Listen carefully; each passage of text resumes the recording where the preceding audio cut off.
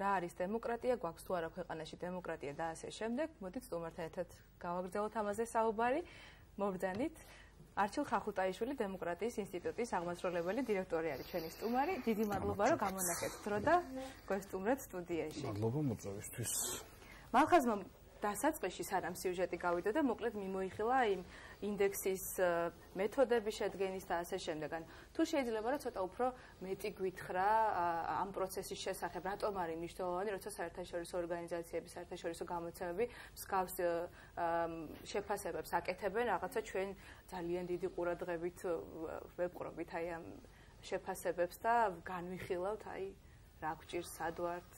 მადლობა მოწვევისთვის, მოგესალმებით, ვისარგებლობ შემთხვევით, მოგილოცავთ შოობას, ახალ წელს და ვისურვებდი პირველ რიგში ზუსტად უფრო მეტ დემოკრატიულ გარემოში, უფრო მეტ თანასწორ და უფრო თავისუფალ გარემოში ვეცხოვროს ჩვენ და ჩვენ თუ არა ჩვენ მომვალთაობას მაინც, იმიტომ რომ როგორც სწორად აღნიშნეთ, დემოკრატია ეს არ არის რაღაც სისტემა და არსებული მოძრაობა, ეს არის ზუსტად პროცესი, გრძელვადიანი პროცესი, რომელსაც თან ახლავს ძალიან ბევრი როგორც დადებითი, ისე უარყოფითი რაღაც ფაქტორები, მოვლენები, გარემოებები და ყველაზე დიდი გამოწვევა დემოკრატიისთვის არის ზუსტად იმ მოცემულობის შენარჩუნება, რასაც მიაღწევა ამ ბრძოლის ეტაპზე და იმ რაღაც შედეგის შენარჩუნება და მისი უფრო გამტკიცება და გაძლიერება, რასაც მიაღწევა.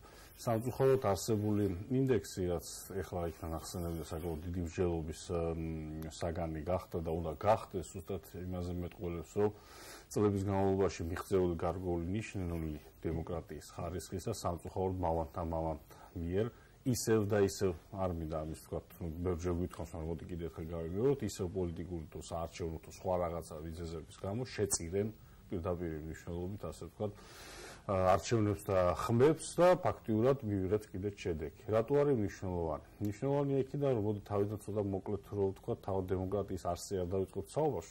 ჩვენ მუსმენდი ახლა მეც ჩვენი მოქალაქეების მოსაზრებით ძალიან კარგად გვესმის ყველას რა არის დემოკრატია და რა მთავარი ღირებულებები ახასიათებს, თუმცა ყველაზე მნიშვნელოვანი დემოკრატიისთვის გარდა იმისა, რომ ეს არის მართლობის ფორმა, როგორც ესეთი, დემოკრატია როგორც პროცესი, ეს არის გარკვეული, როგორც ვთქვათ, ცხოვრების წესი, სტილი, თამაშის წესები.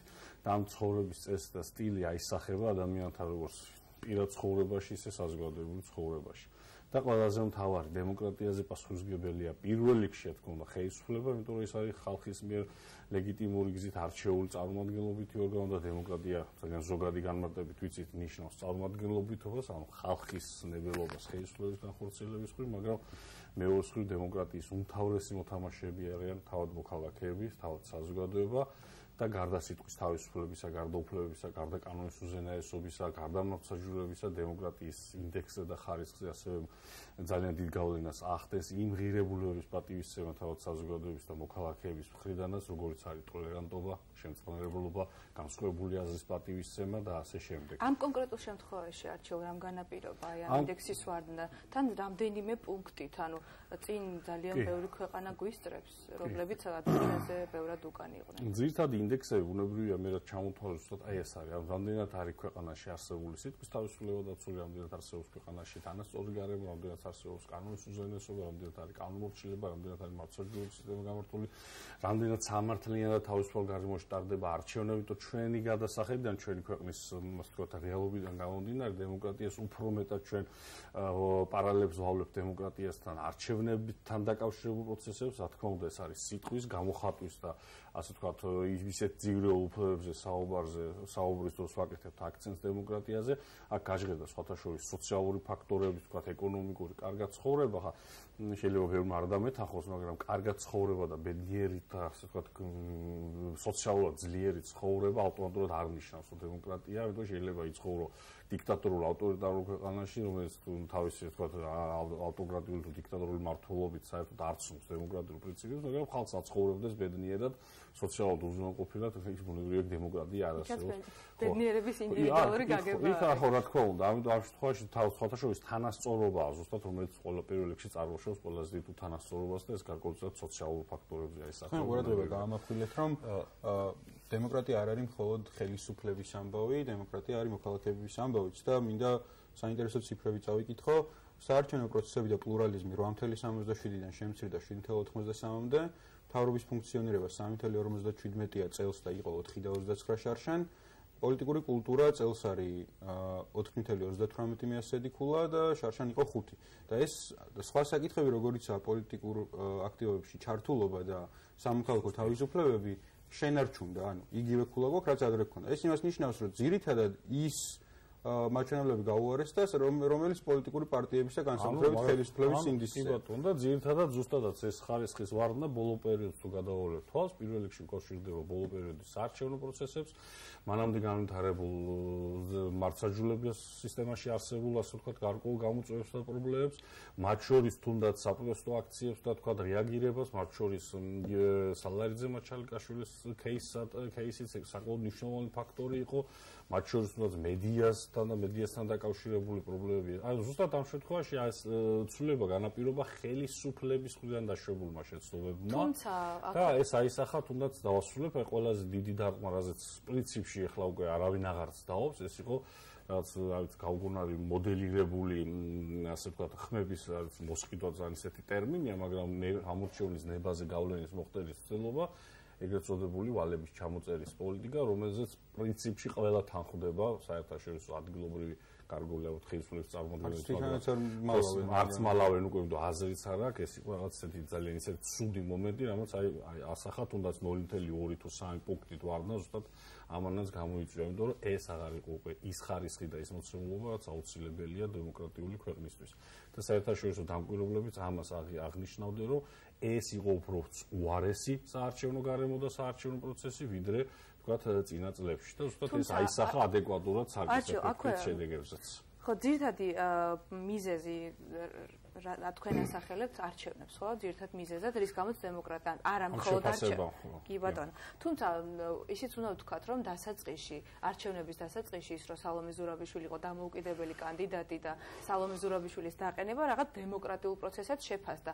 შემდეგ როგორ განვითარდა მოვლენები, ეგ უკვე ყველა ვიცით, თუ დასაწყისში იყო რაღაც სურვილი და რაღაც მონდომება, რომ აი ყველაფერი ყოფილიყო დემოკრატიული პროცესი ყოფილიყო. რა არის ყველაზე აი შესრულების ნაწილში გაუჭირდა მთავრობას თუ რა მოხდა? ყველაზე დიდი მტერი საერთოდ დემოკრატიისა და სოთაშორის ანტიკური ეპოქიდან დაწყებული დემოკრატიას დაიწყეს საუბარი და განმანათლებლობის ეპოქამდე თუ მივყვებით, თუნდაც ხდებოდა ფორმირება, თქვათ მონტესკიეგინდა და სხვადასხვა ლოკის და ეს მოსაზრებას თუ გავეცნობით, დემოკრატია იდეაში ეს იყო სისტემა, პროცესი, რომელსაც ჭირდებოდა ძალიან ასე ვთქვათ, ხანგრძლივი პროცესი, რადგან ეს არ იყო მხოლოდ და მხოლოდ ხელისუფლებაზე დამოკიდებული, ასე ვთქვათ, მოქმედებების მთელი ჯაჭვი. აქ იყო ურთიერთკავშირი ხალხსა და ხელისუფლებას შორის და ამ შუალედში ბუნებრივია დემოკრატიისთვის ყველაზე დიდი მტერი არის იმიტაცია, დემოკრატიობანას თამაში. ეგ არის ყველაზე დიდი მტერი, რომელსაც სამწუხაროდ აი 20 საუკუნის უბრალოდ მეორე მსოფლიო ომის მერე უკვე მიეჩვია ნელ-ნელა ხელისუფლება. იყო ეს დემოკრატიულობანას თამაში. იყო ნამდვილად დემოკრატიულობას თამაში, იმიტომ მე პირადად არ ვიცი ყოველ შემთხვევაში დამარჯერებელი არგუმენტირებული პასუხი ისო თავიდანვე ზურაბიშვილს არ ეცოდინებოდა ის რომ მართველი პარტია იქნებოდა მისი მხარდაჭერი.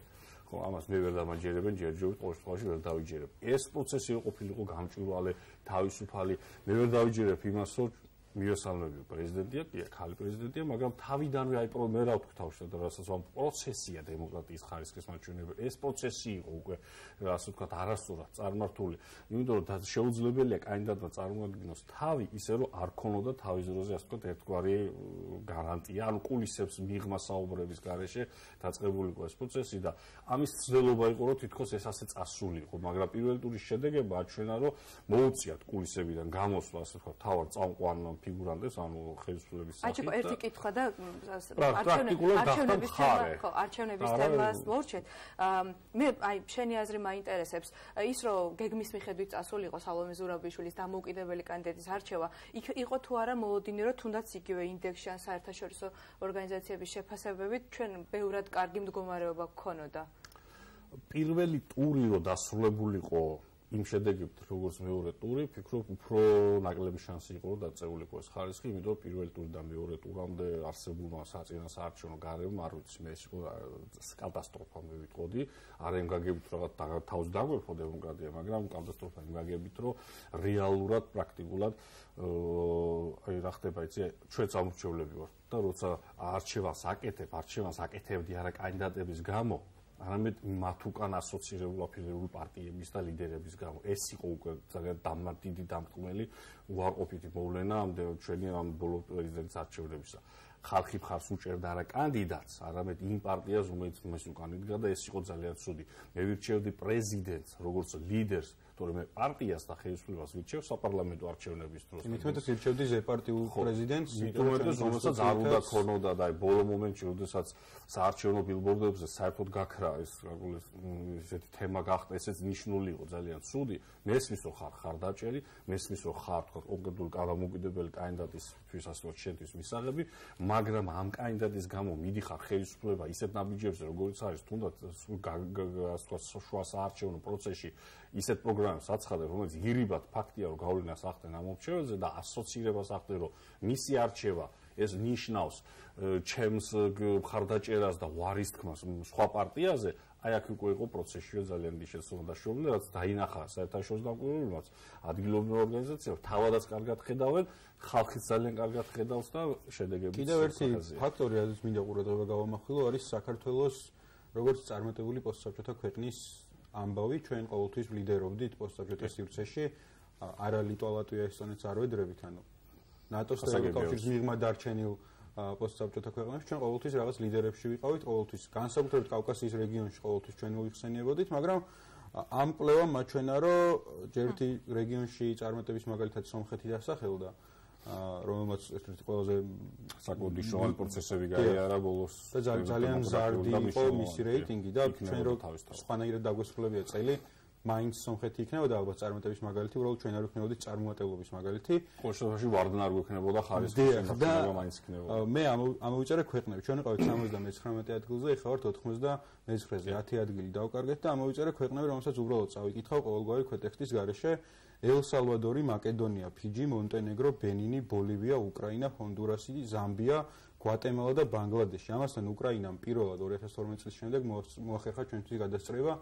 რაზე მეტყველებს ეს ვარდნა, იმიტომ რომ ეკონომისტის intelligence unit დაზვერვის ჯგუფი ქვია თუ სწორად მახსოვს აი ამ ადამიანებს, ვინც ამ კვლევას აკეთებენ, ისინი უბრალოდ არ დაწერდნენ ამ ქულებს, როდესაც შეხედავდნენ გვატემალას და საქართველოს, უბრალოდ გვატემალას ჩვენზე წინ არ დააყენებდნენ. ეს არ არის გვატემალას შეურაცხყოფა, ეს უფრო ჩვენს წარუმატებლობაზეა ლაპარაკი. რა გავაკეთეთ ისეთი, რომ დავიმსახურეთ მსგავსი კაცრი შეფასება ჩვენი საერთაშორისო პარტნიორების. პირველ რიგში დავიმსახურეთ ზუსტად იმიტომ, რომ თავად ჩვენვე არ ვეცით პატივი მონაპოვარს, რაც აქამდე ჰქონდა მიღწეული. ჩვენ ზოგადად ქვეყანას ბუნებრივია და ამ შემთხვევაში პირველ რიგში ეს არის უდიდეს პასუხისმგებლობა ხელისუფლებისა.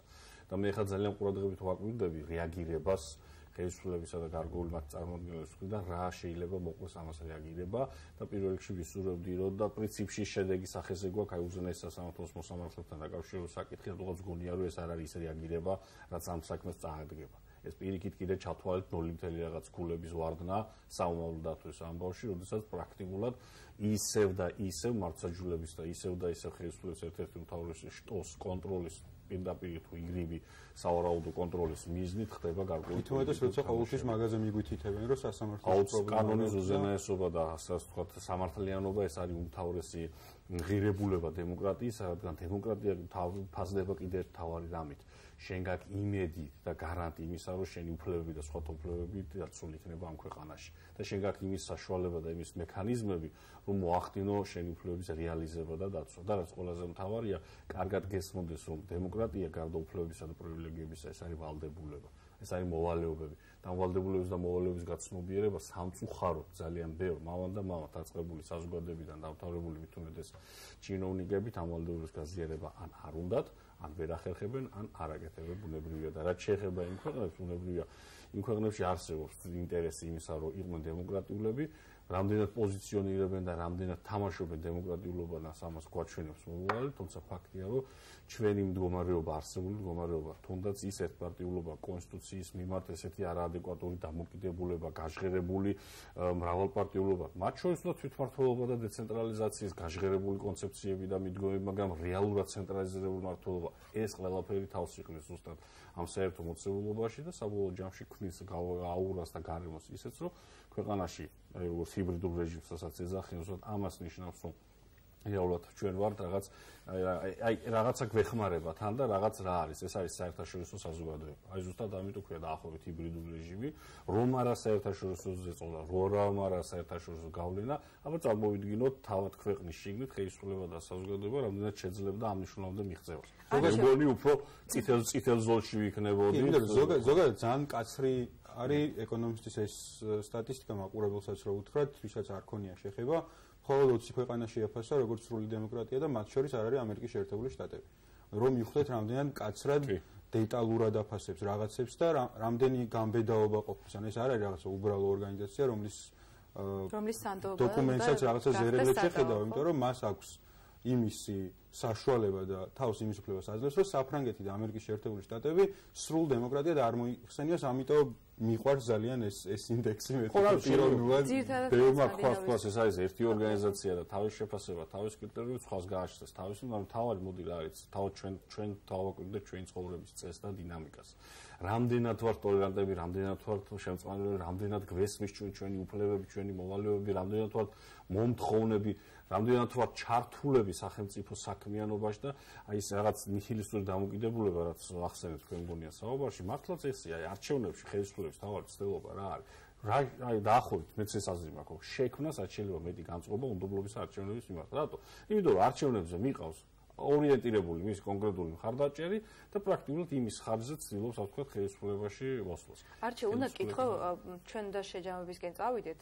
უნდა გკითხო წეგან თქვენ ახსენეთ რომ აი მოსამართლეთა არჩევის პროცესი არის კიდევ ერთი დეტალი რომ გამოწვევა რომელმაც შეიძლება რაღაც მინუსებში წაგვიყვანოს კიდევ მომდევნო წლის შეფასებებში, ხო? ცოტა რაღაც პოზიტიურადაც რომ შევხედოთ ამას. გვაქვს თუ არა რაიმე მიმართულება რაღაც სფერო, რომელიც გვაძლევს იმედის საშუალებას და განწყობას, რომ მომდევნო წელს რაღაც აი ამ სფეროებმა წაგწიოს წინ დემოკრატიის ინდექსში, თუ რაღაცები უკან დაგხვევს, რაღაცები წაგწევს წინ და აღარ ვიქნებით ესე ბოლოს.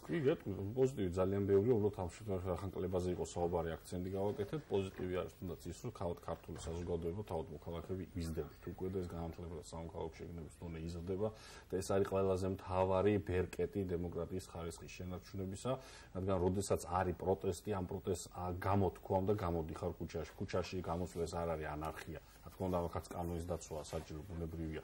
პოზიტივია ისიც, რომ აი პოზიტივია ისიც, რომ თუნდაც საარჩევნო გარემო, რომელიც ეხლა გქონდა და რომელიც პირველი ტურის შედეგები დადო, ესეც უკვე პოზიტივია, რომ მოსახლეობამ უკვე მიხვდა, რომ ხელისუფლებაში ვიღაც ერთი ლიდერის და ვიღაც ერთი პარტიის არსებობა არ არის, თქვათ, გადამწყვეტი და არ არის დაღუპვარო თუნდაც გადავირჩეთ. პოზიტივია ისიც, რომ თუნდაც საერთაშორისო საზოგადოება დღემდე გამოთქვას ხარდაჭერის სურვილს ჩვენი ქვეყნის მიმართ.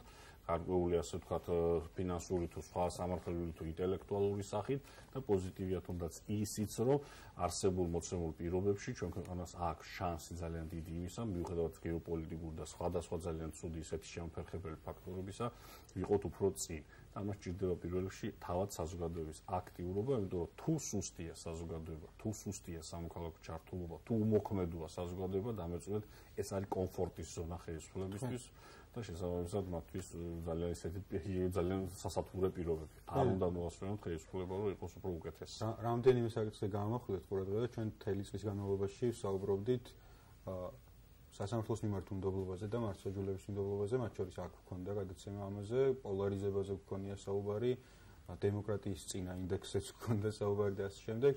ფაქტობრივად ყველა თემაზე, რომელიც თქვენ ახლა ახსენეთ, ჩვენ მუშაობთ მინდა მოუწოდო ჩვენს მაყურებელს, რომელიც გვიყურებს Facebook-ის თუ ტელევიზიის საშუალებით დარჩით ჩვენთან ერთად და თუ რაიმე კითხვა გაქვთ და რჩევა გაქვთ კიდევ, შეგიძლიათ მოგწეროთ აუცილებლად. თქვენ კი დიდი მადლობა მინდა გადაგიხადოთ იმისთვის, რომ ჩვენთან ერთად იყავით. მადლობა თქვენ, მედია და მედია თავისუფლება ერთ-ერთი აუცილებელი კრიტერიუმია და სხვადასხვა ახლა ვეცნობოდი შედეგებს აღნიშნული საკითხი სამწუხაროდ რამოდენიმე მედიამ, რომელსაც უნდა გაეშუქებინა, არ გააშუქეს.